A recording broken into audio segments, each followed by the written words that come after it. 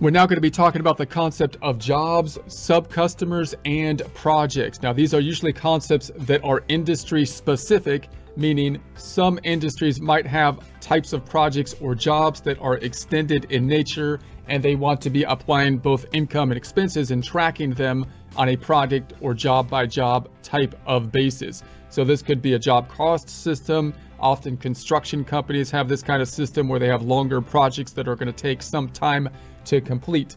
Also note that if you have extended time frames of projects that you're trying to complete, there could be distortions to when you should be recognizing the revenue. For example, if I go to the flowchart here, normally we recognize revenue when the job is done on the revenue recognition principle of an accrual principle. When we've given the inventory or when we have done the work, that's usually when we invoice and create sales receipts. But if you have a job that's going to take a long period of time, then the question is, well, should I be recognizing revenue on some basis throughout that time frame as we do the work? And that's where you get like percentage of completion concepts and completed contract kind of concepts. Now, those are going to be industry specific.